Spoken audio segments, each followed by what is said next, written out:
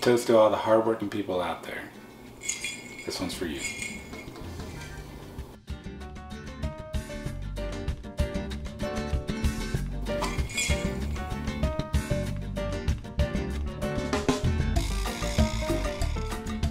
Hey everyone, this is Yami, your Latina next door. Welcome back to my channel. If you've been following us on Instagram, you probably have seen the behind the scenes of us working really hard to get our kitchen completed. Tackling this kitchen has been a ton of work and we're not even finished. But I wanted to go ahead and share what we have done so far so that you get an idea of exactly how much work we have put into this space. Now this video is sponsored by NewAir. We finally have an ice maker in our kitchen, and I'll tell you more about that in just a sec. When we bought this house, we knew it was on a well water system. And when we started looking at ways to filter our water and make it as healthy as possible for our family, we found out that refrigeration filters, the ones that are already in place in our refrigerators, was not going to be enough as far as our standards. So we ended up going with a new filtration system. I've shared a video on that and I'm going to go ahead and link to it above and below. That way you guys can check out exactly the filter that we use to filter our water and a lot of the reasons why. Now, this also meant that we didn't have an ice maker the entire time we've been living in this house, so we were so excited when NewAir contacted us to see if we wanted to try out this brand new 40-pound-a-day nugget ice maker. And it is so simple to do. All you do is add your water up to the fill line in the bottom of the container, insert the ice basket, open the little ice flap, and close the lid. Turn it on, and in a few minutes, you'll start having ice. And if you're interested in checking out this ice maker, which can make up to 40 pounds of ice a day, we do have a link in the description box for you to check out, as well as a coupon code for a special discount. We use this machine for our everyday use. However, it's also great for get-togethers, parties where you need more ice for your guests. And you can scoop it right out as it's done, or we like to actually put it in our refrigerator in a container so that it's ready for us whenever we need it. And it's the good ice, people, but don't take it from me. So when the Latina engineer's had a long day at his day job and a beer just won't cut it out of my beer refrigerator, I come to this bad boy.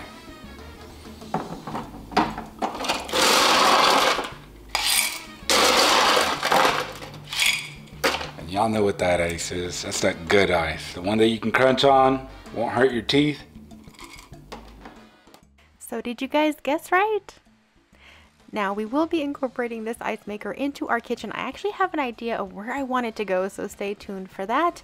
In the meantime, we love our NewAir Nugget ice maker. And if you are looking for something like this, definitely check it out.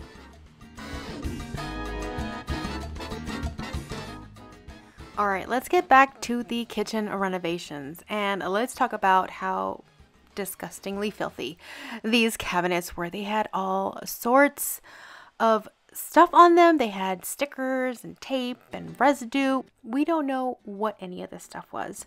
So because of the bad shape that the cabinets were in and the material they were made out of, we actually had to prep our kitchen cabinets a little bit different this time, unlike our previous kitchen. Now I do have a very detailed video on how to paint kitchen cabinets. I'll go ahead and link to that video up in the cards and in the description box below so you can check it out. However, I am going to touch on a few things here or there in this video about how we prepped our kitchen cabinets because these were in pretty bad shape, and so we had to take a few different measures to get them ready. Now these cabinets had a lot of moisture damage, and again, a lot of that residue had to be sanded off.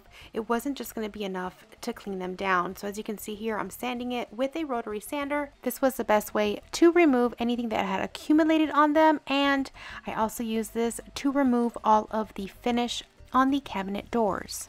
And even though I was using a powered sander, this still took quite a bit of time. I wanted to be as thorough as possible, make sure I got everything off, and I did both sides of the cabinet doors. So if you do the math, we had 40 cabinet doors, and I did both sides. So that's 80 sides I had to sand down. Also, it is very important to make sure you know which door is which at all times. So every time I worked on one side of the door, I made sure that the other side still had the number on it. The Latino engineer and I ended up creating a system. He would get all of the rust spots and all of the water damage edges off with his multi-tool, and then I would sand all of the surfaces, making sure I got rid of all of the top coats and smooth everything out. I also wanted to share that the drawers were also in pretty bad shape, and I had to do the same exact thing. I would go in and sand them down with my rotary sander, and as you can see in just a second, they looked so much better afterwards.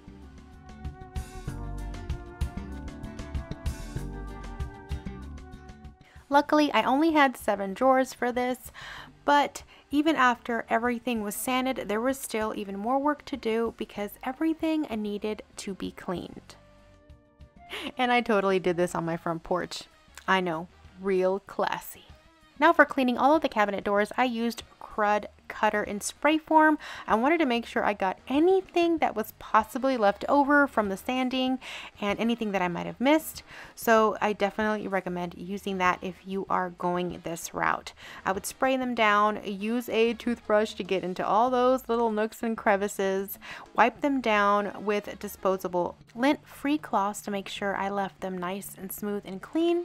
Also, during this time, I made sure not to lose track of which door was which, making sure that I kept the blue painter's tape on the other side of the door as I was working on the opposite side. I dried them up as much as I could, and then I laid them out in the sun for a little bit so that they can dry completely before bringing them in. After they were dry, I brought them in and set them up in my basement, making sure that all of the inside of the cabinet doors were facing up because that is the side of the cabinet doors that I like to work on first. Now for my paint, I still use the exact same paint as I did in my previous kitchen. I use the oil-based Pro Block primer as well as the emerald urethane trim enamel paint from Sherwin-Williams. And to show you guys a little bit of my process, I start with a brush and I get all of the nooks and corners with it. I make sure to go over it several times to smooth anything out and get any excess paint off because I don't want any drips. And then after I'm happy with the application, I use a roller. As you can see, I remove a little bit of excess off in the center of the cabinet door. Then I roll all the sides, making sure everything is nice and smooth. And then I go back over the center of the door and smooth everything else out. This primer has amazing coverage, and this is why I use it. What I do is I do them all in the morning, let them dry throughout the entire day, and then I flip them over to the other side in the evening and do the same process on the other side and let them dry overnight before applying the paint the next day.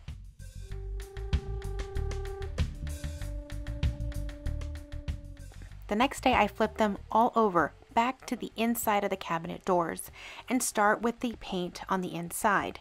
Now I do the exact same process that I do with my primer. I start with a brush and I do all of the edges, all of the corners, and any nooks and crevices.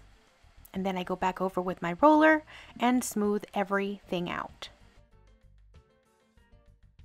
I again do this in the morning, and in the evening I come back and instead of flipping them over, I do a second coat on that same side. Let it dry overnight, and then the following day turn them all over to the outside of the cabinet doors and do the same process. One application in the morning and one in the evening. After that process is done, I let them cure for an entire week before touching them again. So while that was curing, it was time to clean all of the old hinges that were on these doors. I decided to go ahead and reuse them all to save money because at 2 hinges a door, that's 80 hinges. It would have been just too much, honestly. And even though these were pretty nasty, all it needed was some good cleaning and some new paint. So I bought one of these like roasting pans that you can get at Walmart. I added a lot of boiling hot water to it, and then I also added some degreaser. I got this one from Dollar Tree. It was just $1, and I let them sit overnight.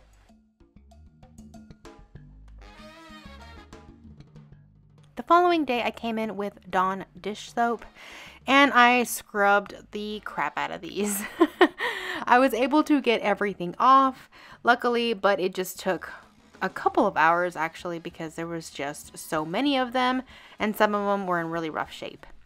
After they were all nice and washed and rinsed, I laid them out in the sun to dry.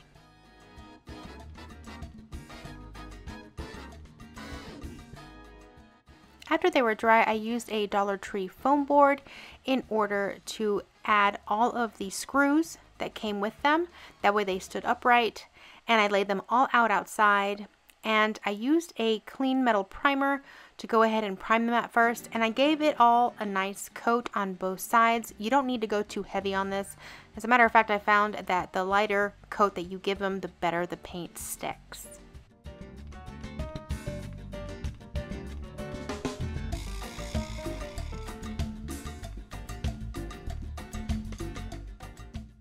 After those were dry, I came in with some oil rub bronze spray paint, and I ended up using this entire can for both sides of the hinges and the little screw heads.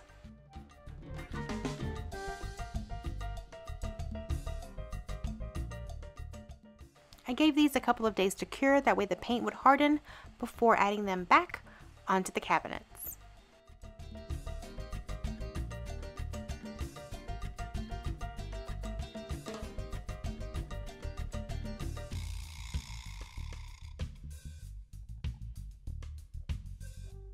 At this point, we added the cabinet pulls as well. Because we saved money on reusing the hinges, I was able to purchase new handles for all of the cabinets, which I'm so grateful for because I really do love these. I did use cabinet pulls with the same measurements as the ones that were already on there, so we can go ahead and use the original holes. However, even that comes with issues. It looks crooked, right? It's because it is. So we used the existing holes, so when this thing goes up and it looks crooked, it wasn't us. Look at it. Yeah, there's always gonna be something with home renovations.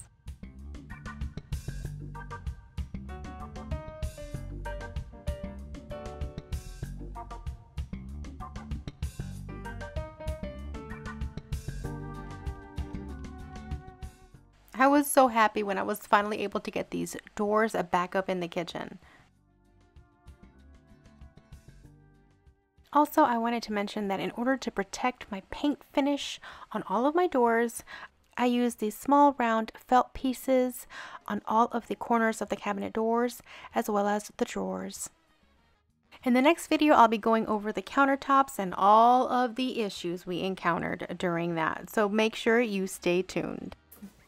I hope you enjoyed this update on our kitchen, and as you can see, there is still so much left to do in this space. Now, all of the links to all the products and items mentioned in this video are in the description box below, including the link for the NewAir Nugget ice maker, which we love so much and are so happy to be making our own ice now. Hit like if you enjoyed this update. Make sure to subscribe if you want to continue following us along on our home renovations. I'm going to go ahead and link to the playlist of our Fixer Upper series. That way you can catch up on any videos that you haven't seen yet and see everything that we have done to this house so far.